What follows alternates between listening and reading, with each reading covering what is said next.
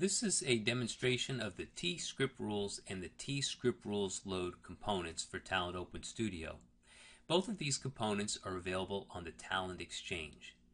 tScriptRules works like a tfilter row or a tmap to filter input. And input that passes the rule conditions is going to go to a filter connection. Input that doesn't pass will go to a reject connection.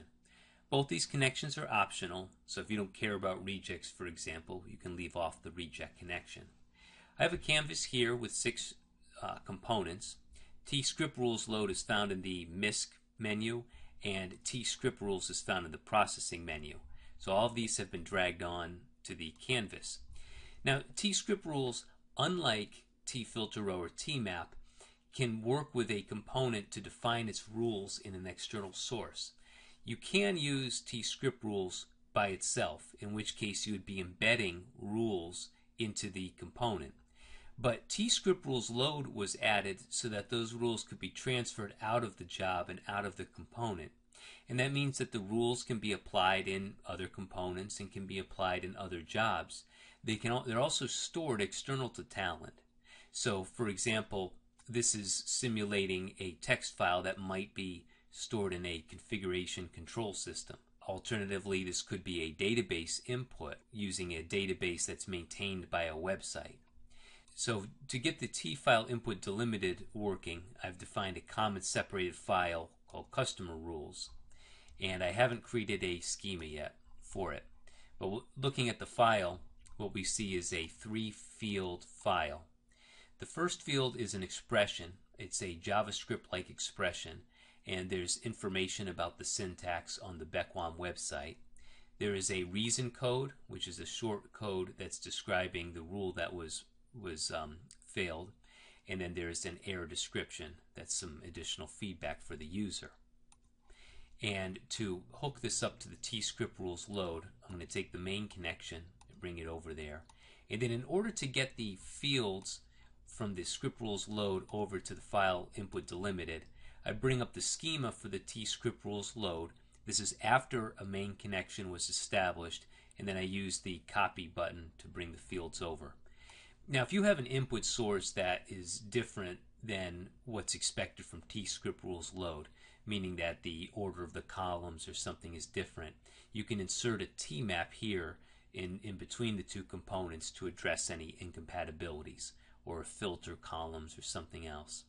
So say you had a filter, an input of filtering rules that led off with some column that wasn't going to be considered. You could use these other components to remove that. In the next stage of processing, I've got a file input delimited, and this is going to be the data that I'm loading. And it's a spreadsheet containing some business information. Now, 4 of the records have a field called business website set, but 1 does not. They all have first name, last name, and email and title set. So what this job is going to do, it's going to end up filtering out one of the records. It's a quality check, looking to make sure that processing will continue with all of these fields set. So 4 of the records have all of these fields set, and 1 does not. I hook up the file input Excel component, hook up the main to tScriptRules, and then rather than building up a set of expressions within the component view, I'm going to use the existing rule list, and I can pick from any tScriptRulesLoad here. And then I'm going to go and trigger it with an on subjob OK. And then all that's left for me to do is I hook up the filter connection, and I hook up the reject connection, and these may be more or less complicated. The reject connection is optional. Even the filter connection is optional. In this case, I'm going to push the schemas forward if there's any incompatibilities in the schemas. Say, for example, you did not care about the error messages that were tacked on here, reason code and reason message. You could put a filter columns, or you could put a tmap in here to sort of step down the set of fields that are coming into here. Running the job, I've got 4 records coming over to the tlog row and 1 coming into the tlog row 2. And you can see on this last one here Most of the records have come into the tlog row 1. But in the case of the tlog row 2, I not only have the data coming in, but I've also got some information about the business website. So that's a pretty simple case.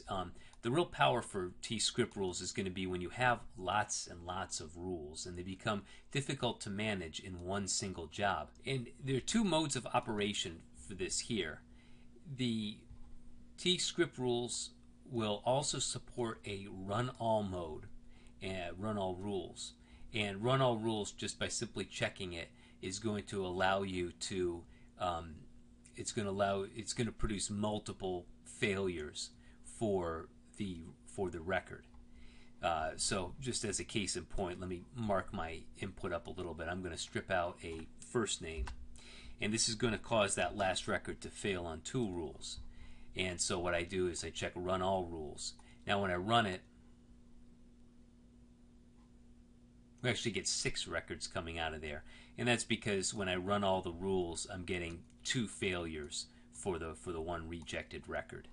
tScriptRulesLoad, that has an extra mode too. It's called lenient, and let's say I mess up a syntax of a rule that I'm not caring about. In this case, I've left off a parenthesis, and so when I run it, it just ignores the rule. Here I'm back down to 1 failure. That last rule was simply ignored. Now if I don't use that lenient mode and I have a syntax error, I get an upfront check that this is a problem.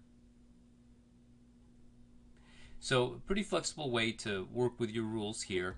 Something that really lends itself to good source code control, because you can diff 2 sets of the text files a lot easier than you can inspect the tfilter row or other replacement that you might be used to.